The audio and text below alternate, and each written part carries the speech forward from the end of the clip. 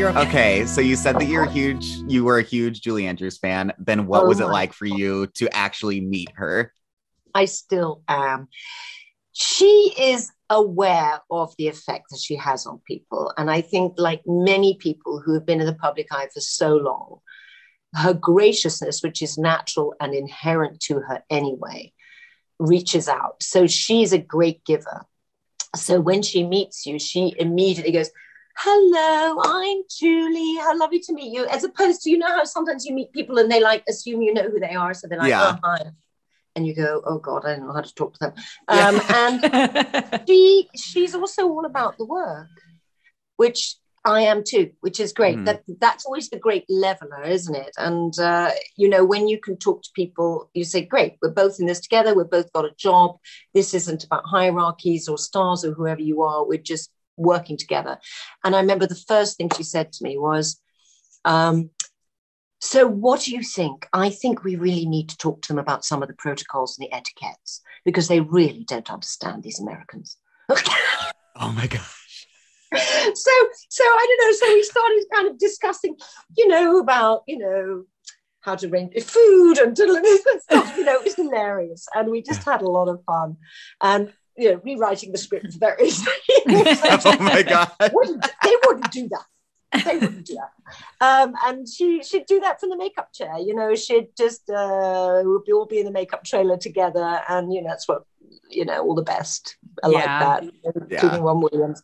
You know, there's a kind of the main makeup trailer with all the makeup artists and everyone just comes in and they, for their call time, and they sit there and got the bib around them and, you know, everyone's chatting and you're learning your lines and you're passing things around and someone might have made cookies and, you know, that's just how it should be. And it's wonderfully leveling and just had the best time. And Gary Marshall, of course, is just a genius and so much fun. And I think Julie and I might have bonded on a couple of things, which is, you know, he loves improvising. And he actually had two guys on set who wrote jokes. And they were called Marty and Marty. Were the two Martys. And they would have little, and they would write like this. And then they would take off a joke and hand it to Gary. And if Gary liked the joke, he would call over the camera and say, oh, you know, his Brooklyn accent, which I cannot do, say this. And he'd say the joke. And you'd suddenly have to, you're in the middle of a scene, and suddenly you'd kind of stop and you listen and you go, oh, and then you'd go into the joke. And if it worked, it worked. If not, you go, yeah.